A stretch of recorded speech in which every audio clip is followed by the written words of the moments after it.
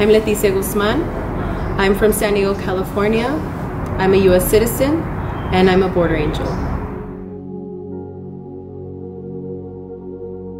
Recently, the Border Angels team went to Tijuana as we heard news of a migrant shelter being closed down.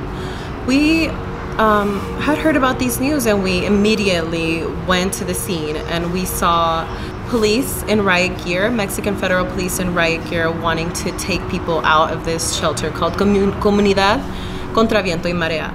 It's a warehouse, and it was opened up in the midst of migrants refusing to move from the Benito Juarez Sport Center. That was the original place where most of the migrants were at when they arrived at Playas. They were moved to that specific location. So this warehouse was opened up, and no one told them that they were going to be taken out by force that specific date. So when a bunch of riot police come out of nowhere, they were just kind of shunned and started calling out for help for different activists. And then that's when the news reached the Border Angels, and from there we decided to make the trip down to Tijuana.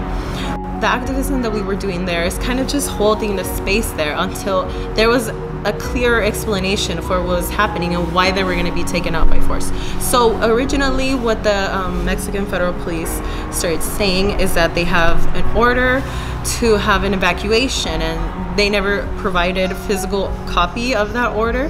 So as activists and as people that know, that are connected with legal advisors, they told us that they cannot take us out until they provide a physical copy. They never did, and so we felt really strongly about giving these migrants some time to at least know where they're gonna go and give them options, because it seemed like they was out of their choice to even go to any shelter. Originally, the Mexican federal police were going to take them out and then take them to the government-run shelter called El Bartal.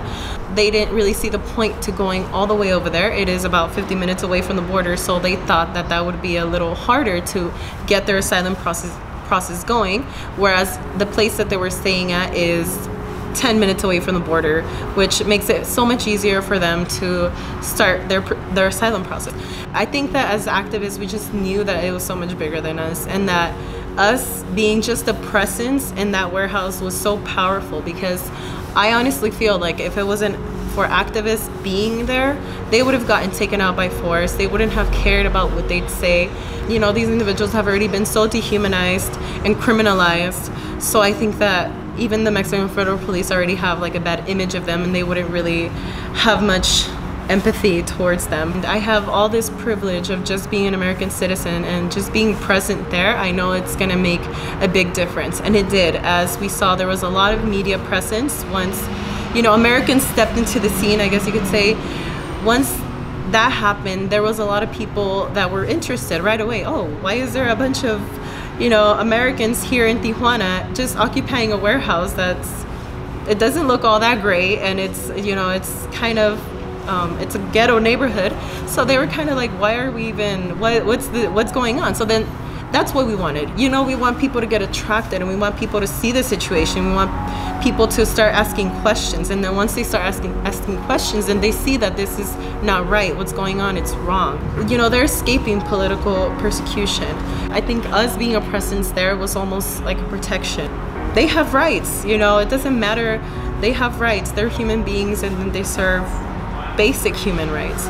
So we're talking to them, and we were really making them feel human. And so I think that from that whole experience, something that I really took home with me is that these individuals need more people to come and support, and they need more people to be there for them, because, you know, I think this is such a difficult time, especially in this era. It's so difficult to even talk about migration without someone kind of calling something out, or without having divided views. But I think that when it comes to this, and then seeing the true difficult circumstances that people have to live in, and they don't have any recourse, so it's kind of like you have to understand, you're forced to see things as they are. I know that the whole process of the activism was actually for about a week. It wasn't actually until recently that they actually had the choice to pick a shelter of their choosing instead of going just to the government-run shelter. I think that just that was a win for us. You know, at least they were able to get to know where they were going in time, and it wasn't just by force. They weren't thrown out by force. They walked out of their own will. They felt prepared now to actually leave, and that was something that was so powerful to me because it projected people power. It was people power in action. You know, it might have not gone as viral on the internet, or it might have not even reached the news here, but you know, I saw how powerful it is to just have people together in a space. It proved a lot afterwards, after, you know, that week of protests and them actually being relocated to a space where it's in humane conditions and it's closer to the border, and it was a perfect space. It actually ended up being into a positive outcome. It wasn't a tragic, just taking people out by force, pepper spraying them. It was more of just peaceful. It was a peaceful movement, and I think that that was something that you don't really see as often. You know, I think the police were just about to come in by force. They kept saying that, and threatening just to get us out. We kept persisting, and we were like, no, like, we need more time to find a space for them. We all did a sit-in. They were about to come in and barge in, but we just sat in, and we just did not react to their comments and their accusations and their violent or their aggression. We just did not respond to it whatsoever. We were just not reacting. And that was like at least an hour of just silence. And that was, I think that was so powerful because you could feel the energy of people. You could feel just so much hope and so much energy, and it ended up paying off. It ended up being something that was a positive experience. I think that was, you know, true activism.